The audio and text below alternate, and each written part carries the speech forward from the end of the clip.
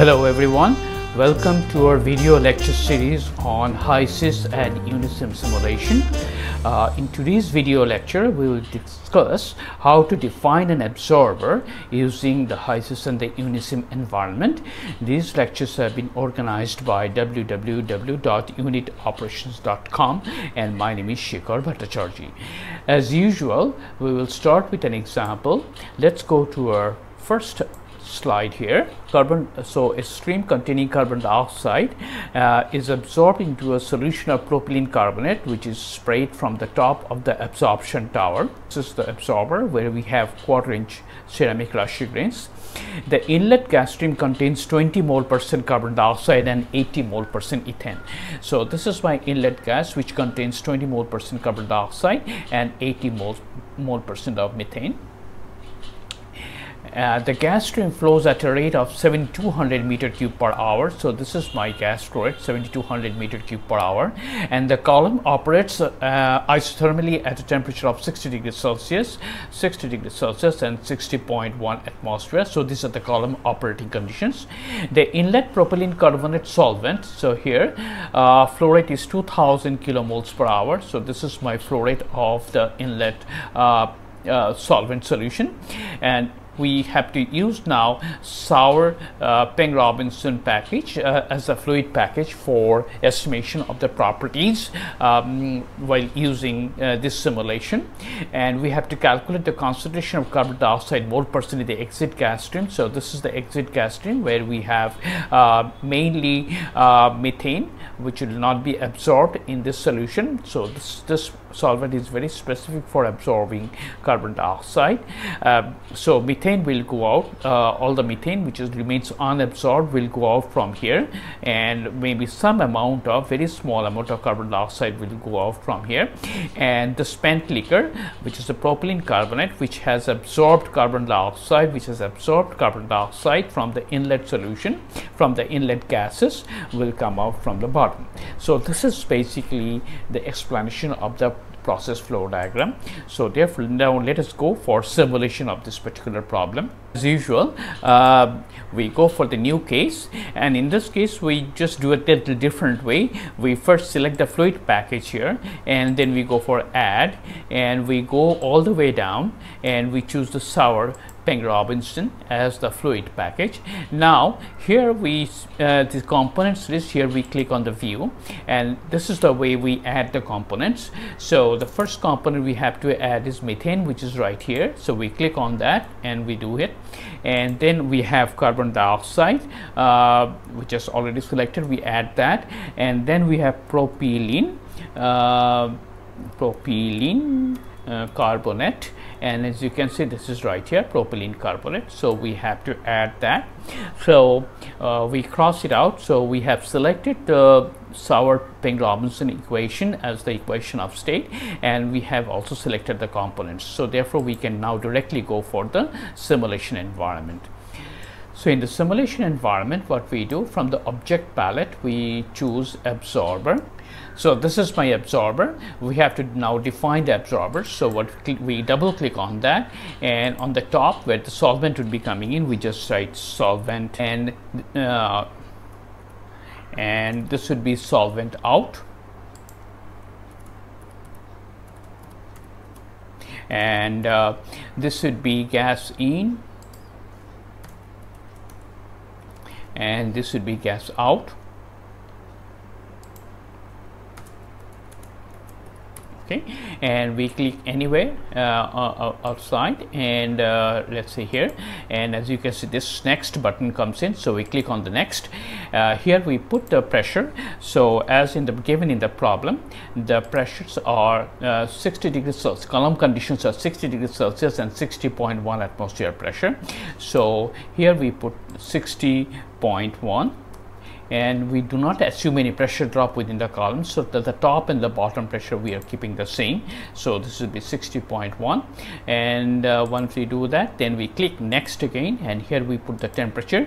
So this will be 60 degrees Celsius, and this will be also 60 degrees Celsius. Again, we are assuming this is a initial assumption. Of course, give a reasonable initial assumption, then it will calculate the exact temperature on the top and the bottom and within the column during simulation. So these are my initial estimates. So here we put that 60 degrees Celsius. Once we do that, then we are done with defining the column. So we click here, done. Once that is done, now what we have to do, as you can see here, the column has been properly defined. So let's take this on right here, and now we'll double click on this column, and we go to the worksheet, and in the worksheet first we define the composition. The composition for the solvent in is propylene carbonate, so we just write pure propylene carbonate, and we hit 1 here and 1. So this is pure propylene carbonate. And in the gas in, we know that 0.8 that's 80 mole percent is methane, and 20 mole percent is carbon dioxide. So we put 0.8 here and 0.2 here, so that makes it 1, and therefore we click here OK. So these are the inlet compositions defined. Now we have to define the compositions. The solvent, both the solvent and the gas come in at 60 degrees Celsius. So we put here 60 degrees Celsius here, and we put 60 degrees Celsius here also. And the pressures for the solvent in and the solvent out, of course, have to be on the same pressure to enter the column. So we put here 60.1, and this is atmosphere. So we go down here and we put atmosphere, and this is also 60.1.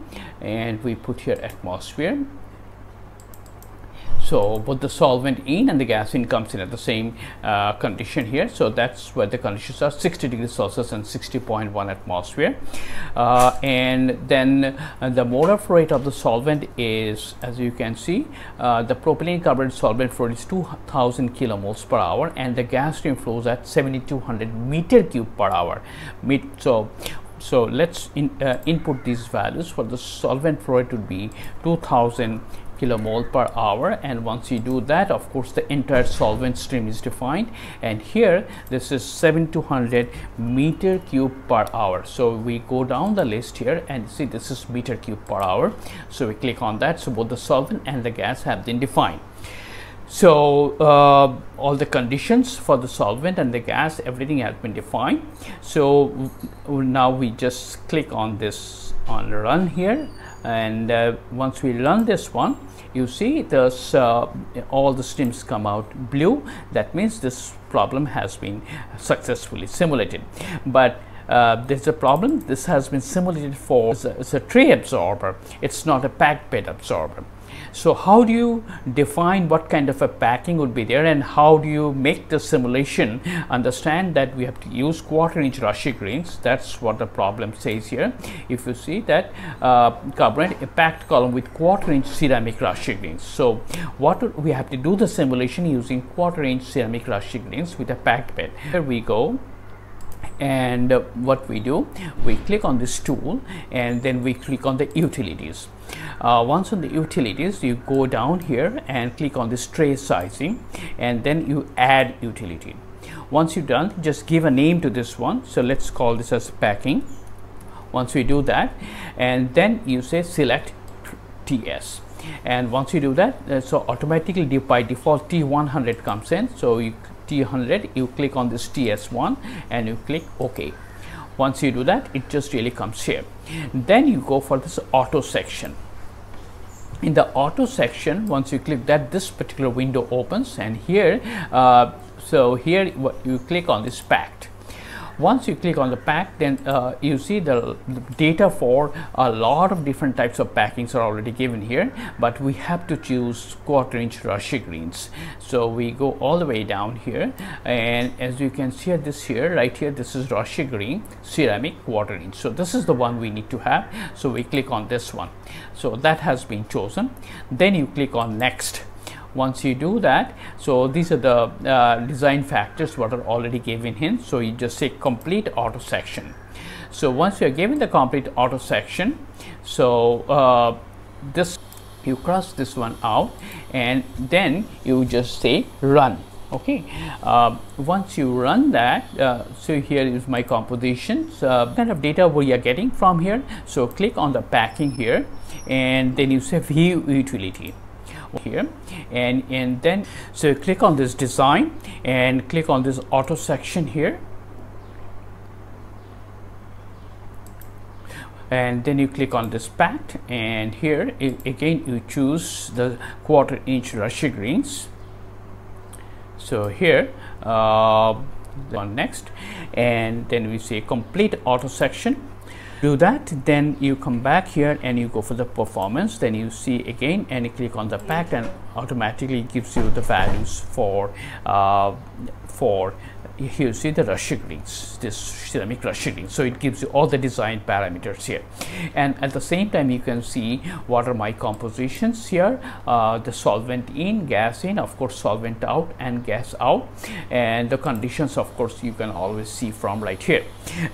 One important thing is, let's say if you want to see if I change the flow rate, how the design parameters changes. What we can do, let's say instead of 2000 you may put, let's say 500 kilovolt per hour of the solvent flowing in. See, automatically the design, the section diameter changes and the section height also changes. So using this particular simulation you can actually change the flow rate, and at the same time you can check what the design, how the design parameters, all the design parameters change by changing any of these independent variables.